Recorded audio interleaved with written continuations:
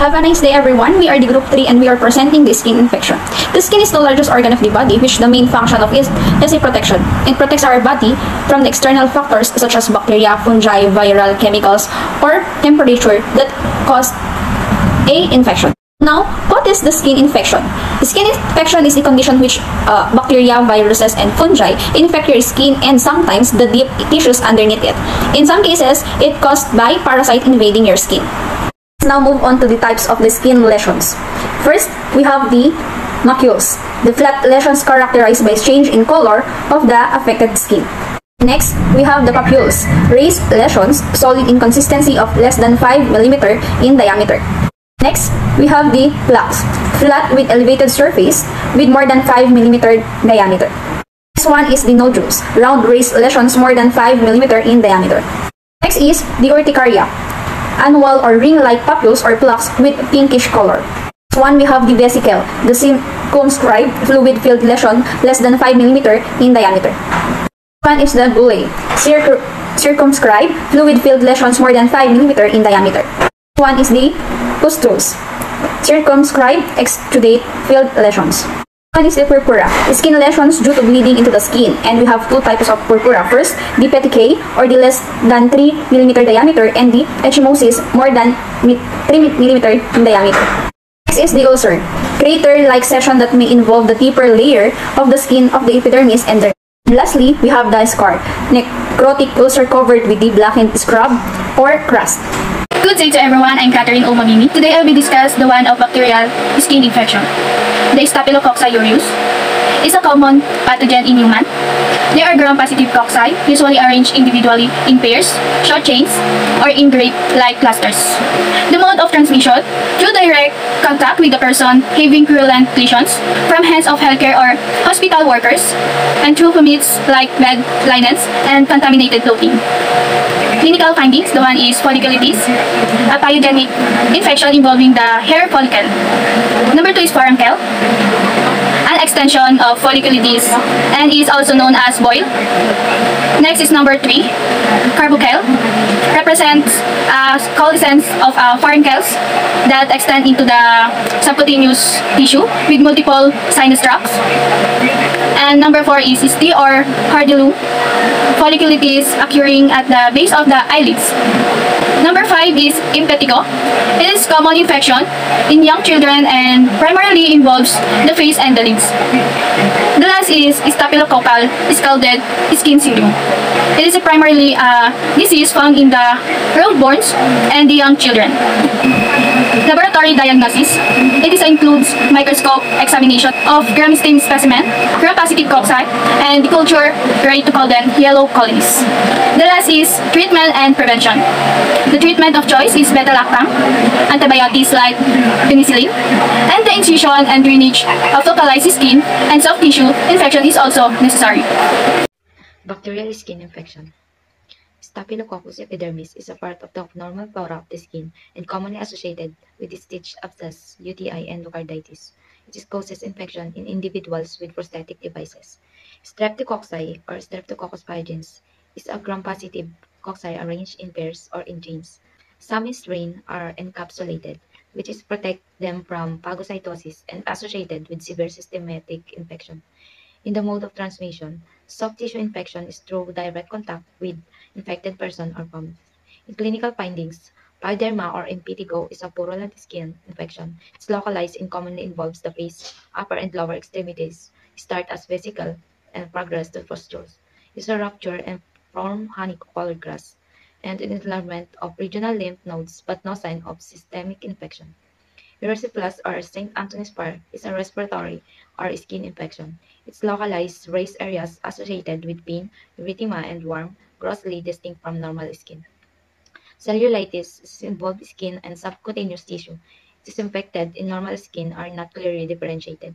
It manifests as local inflammation with systemic signs.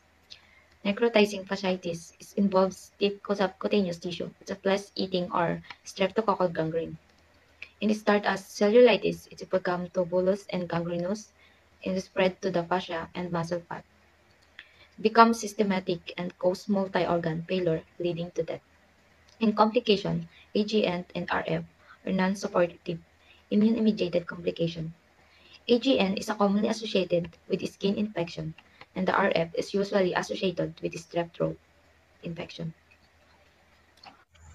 Pseudomonas aeruginosa is a gram-negative bacilli arranged in pairs and are encapsulated, and an opportunistic pathogen is a common cause of nosocomial or hospital-acquired infection resistant to antibiotics.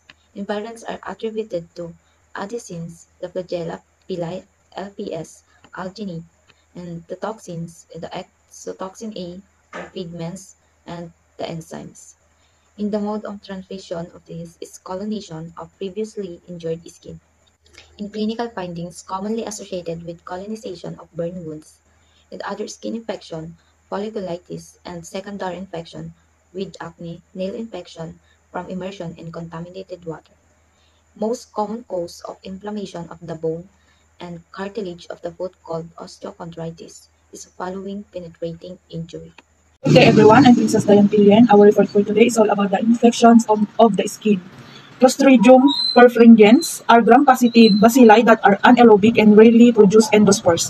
Mode of transmission is commonly transmitted by the colonization of the skin following physically trauma or surgery. Laboratory diagnosis. Diagnosis is based on microscopic detection of gram-positive bacilli in pairs and growth in culture under anaerobic condition. Treatment and prevention. Surgical wound debridement and high-dose penicillin therapy are the main approaches to the management of the disease. Bacillus anthracis are gram-positive bacilli arranged individually or in pairs or long serpentine chains, giving them the characteristic bamboo fishing rod or medusa head appearance. Mode of transmission, ingestion of infected meat or milk and inhalation of aerolized spores. Clinical findings, anthrax is a disease of herbivores. There are 3 forms of anthrax: cutaneous, gastrointestinal, or pulmonary anthrax. Laboratory diagnosis, the peripheral blood contains a large number of Bacillus anthracis, which is easily seen on gram stain. Hello everyone, I am Elizabeth Olive Molina and I am going to discuss about superficial mycosis, tinea versicolor, also known as pityriasis versicolor, and tinea nigra. Tinea versicolor. Tinea versicolor is caused by Malassezia furfur, also known as Pityrosporum orbiculare. M. furfur is a normal flora of the skin, particularly in area rich in sebaceous glands. The infection is worldwide in distribution but more common in tropical regions. The lesions are irregular, discrete, hypo or hyperpigmented macules depending on the skin color of the affected individual. The lesions are scaly with a dry chalky appearance and usually appear on the face, neck, trunk, and arms. Diagnosis. Diagnosis is made by microscopic visualization of spaghetti and meatballs appearance of M. furfur with an alkaline stain, 10% potassium hydroxide or sodium hydroxide. It can also be demonstrated with periodic acid Steve stain or PASI stain, or hematoxylin eosine stain, also known as HNE stain. Treatment includes application of keratolytic agents containing selenium disulfide or salicylic acid and topical antifungal drugs like ketoconazole. Tinea nigra. Tinea nigra infection is caused by Hortia wernickeae, formerly Exophiala wernickeae, a democeous fungus that produces melanin and grows a mold-producing annelise or anneloconidia. The lesions involve the palms and soles and are described as gray to black, well-demarcated macules. The infection is common in the tropical and subtropical regions and is more frequently seen in adolescents, young adults, and females. Diagnosis. Diagnosis is made by direct microscopic examination of skin scrapings with potassium hydroxide and culture using subroot dextrose agar medium. Treatment is similar to the treatment of tinea versicolor. Brownish lesions can be seen on the palm of patient with tinea nigra and hypopigmented lesions in patient with tinea versicolor. Good morning everyone, I am Jerry Ramon and our topic for today is all about fungal skin infection, cutaneous mycosis or dermatophytosis.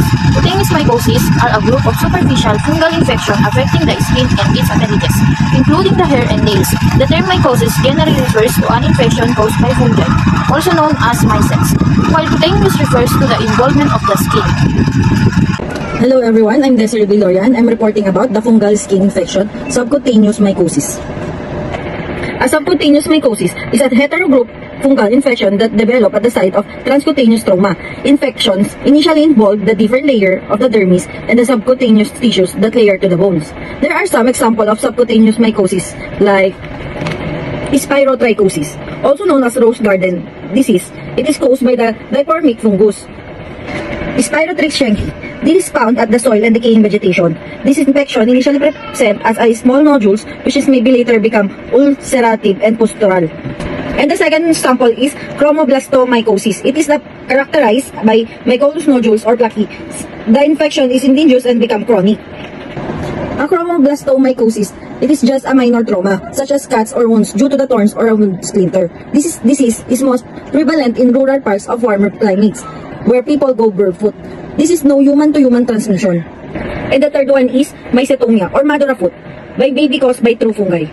Humicotic mycetomia or actinomycete or actinomocotic mycotomia. It fluently involved the feet and the hands. The infection is characterized by the clinical triad of tubefaction, granules, and draining sinus. Diagnosis primarily based on the characteristic of the granules. Good morning, ma'am. Good morning, classmates. So my report is all about viral infections of the skin.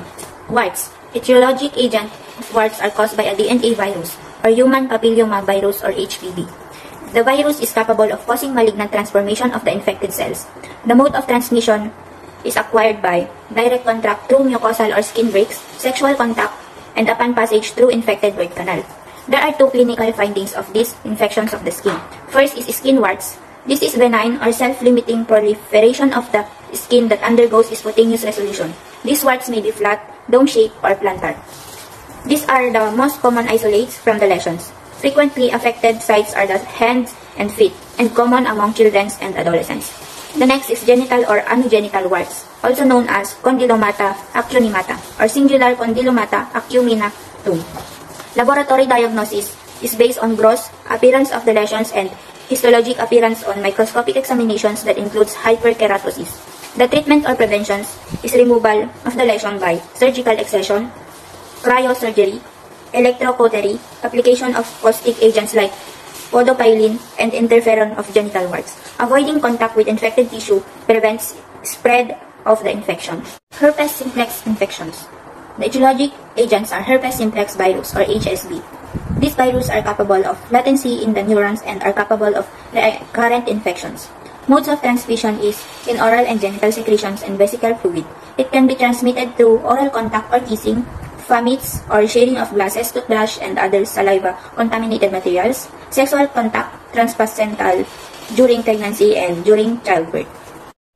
The clinical findings. First is gingivostomatis. This is the primary infections, primarily caused by HSV1. It presents as vesicles that rupture and ulcerates. Lesions are seen in the buccal mucosa, palate, gingivae, pharynx, and the tongue. Most striking feature is gingivitis. Gingivostomatis is common during childhood. Second is herpes labialis, fever blister or cold sore.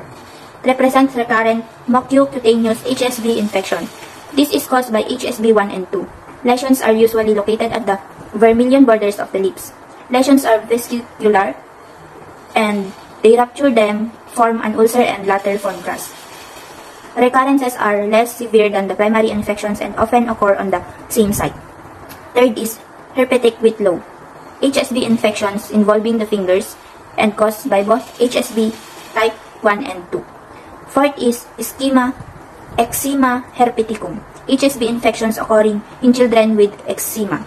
This only shows that HSV can be an opportunistic pathogen. It can also cause a subperimpos infection in burns.